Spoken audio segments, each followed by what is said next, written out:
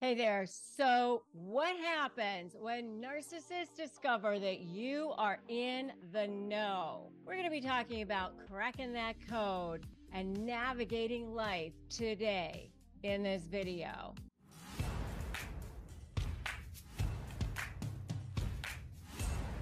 Hello. So I'm Rebecca Zung, your go-to expert in negotiations, high conflict negotiations, and an attorney. And if you haven't subscribed, I invite you to do that now. Join our community. For our returning viewers, your ongoing support is deeply appreciated. And today we are tackling a crucial topic: when narcissists know that you know. And stick around because we are diving deep into this, and I guarantee that you're going to leave with valuable insights. Let's understand what's going on with narcissism. All right. This is really, really, really important. And when I was researching my book, I was blown away, literally blown away with what I learned about the narcissist brain. And when you figure this out too, when you find this out, you will literally be blown away too. So what happens with narcissists, how they were formed out of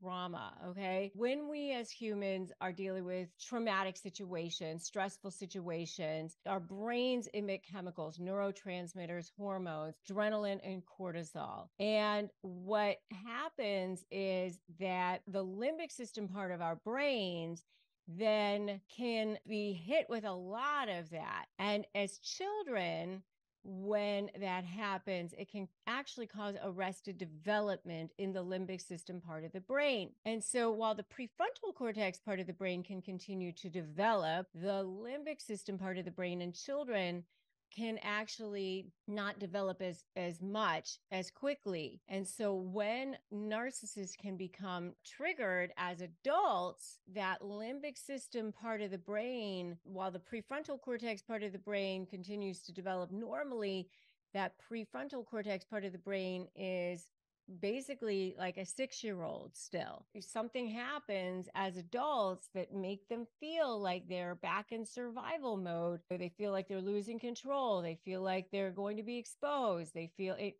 doesn't have to be reasonable, doesn't have to be rational, usually isn't. And it can be verbal or nonverbal, it can be body language, it could be an eye roll, it can be a tone of voice. It triggers them, and then that limbic system part of their brain takes back over, that emotional center part of the brain dominates. And when that happens, they don't even necessarily remember what's going on during that period of time. And when that happens, that's when the smear campaign is born, all of those things. And they will take themselves down to take you down. They're not thinking rationally, they're not thinking reasonably. The collateral damage that happens as a result can be staggering. During this period of time, it's wild what happens. It's weird, wild stuff. And so you become public enemy number one during this period of time. So navigating life when they discover that you're in the know can be a crazy time. Signs that you're onto them, it's something that you absolutely need to understand. And identifying these signs that they're onto you, signs that the narcissist knows that you're onto them, are absolutely critical and crucial, because you are going to want to know how to navigate this time. There's going to be some subtle shifts in behavior, and that their defensive reactions are going to be heightened. Their manipulations will be heightened. It's basically a toddler who's just starting to scream louder. They're going to scream longer. They're going to, if I just heighten, then they're going to do what I want. That's basically what's going to be happening. Just remember that they're always the worst right before they're ready to give up. You can't give them the cookie because it doesn't make it any better. You got to basically say, no, I'm not giving you the cookie.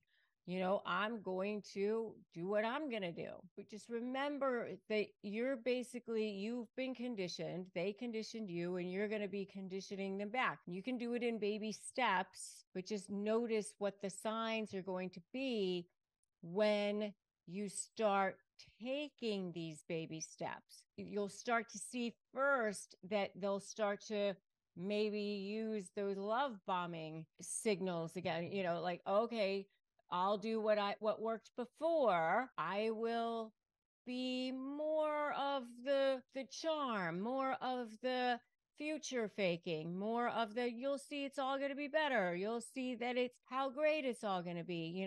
They'll turn on that again, that form of manipulation. And then they'll start to see, well, maybe that's not working. So then they turn to the next form, which is let me start getting my control back. So whatever they were doing before to try to have control, they'll do more of that, trying to control your text messages. Well, then, more of that. Or if they were difficult before, well, then it's even more difficult. If they were monitoring your behavior, then more of that.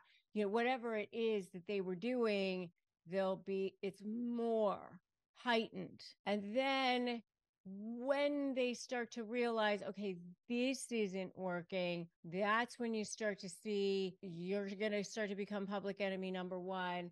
Then you'll start to see the threats. Then you'll start to see, well, you're going to come down. I'm going to go after you. The mask is going to start to whip off. Everyone else is going to know. You're not going to get anything. Your reputation is going to be mud. I'm taking everything from you. All of that is going to happen, even for covert narcissists. The mask is off. You're going to be like blown away by how bad they can be at that point, because they'll start off by saying, well, we can do this amicably and all of the things that they'll say to your face. But when they realize that that's not happening, then the mask is going to come off. This is where you're going to see the birth of the smear campaign. They will smear you to whoever they can smear you to, and you will be left behind. Let me tell you, because the person that you thought you might be able to have something with closure, something where you could walk away, still be on good terms with, all of those things, that doesn't happen when you're dealing with somebody who's a narcissist. It just doesn't happen. As much as I have ever tried with somebody who I thought was a good person, somebody who I thought was not a narcissist or whatever, it doesn't happen.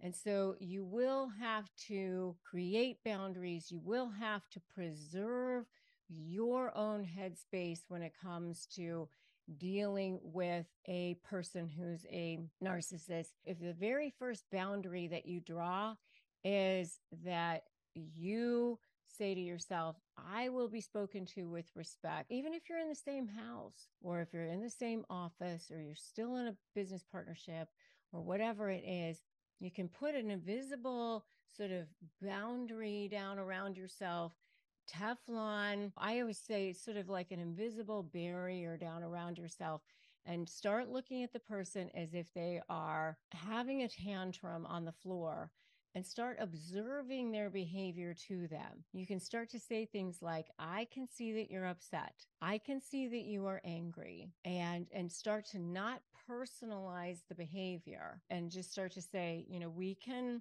have this conversation later when you have calmed down. This approach is not working for me. You can say something like that. I have free phrases for disarming narcissists. You can get them at disarmthenarc.com. Just go to disarmthenarc.com and get them. Start to reclaim control for yourself. You will want to have support for yourself. If you don't have access to therapy, we do have a sponsor on this channel. You can go to betterhelp.com/Rebecca Zung and get access to mental health support. It is a sponsor for us. We do receive commissions on that. It does not cost you any extra. We just want you to have access to help and support that you can trust. We also have a free private Facebook group, which you can access. That is Narcissist Negotiators with Rebecca Zung. If you liked this video, make sure you like it. Make sure you share it. Drop a comment below. Let me know what you are going to be doing to get yourself help and support. And also, I want to know what you've seen as far as dealing with a narcissist when you've started to try to separate yourself from a narcissist, when you have been discovered with a narcissist, when navigating life, when the narcissist knows that you know. I want to know what you've seen. And if you haven't subscribed to this channel, make sure you do that now. Subscribe, hit that notification bell. Your support is the fuel that keeps this community going, keeps us helping people, lifting people up, moving people forward, empowering people to become the best versions of themselves. And we're helping people grab authentic, true power, shifting that dynamic against high conflict personalities every single day, breaking free, access to true resources. The next video that I want you to watch is how a narcissist uses their eyes to manipulate you. We are going to go watch that next video together. And until our next empowering discussion, stay strong, stay empowered, and keep negotiating for the life that you deserve. I'm Rebecca Zung. Remember, today's a great day to start negotiating your best life. And we're going to go watch that next video together. And I'll see you over there.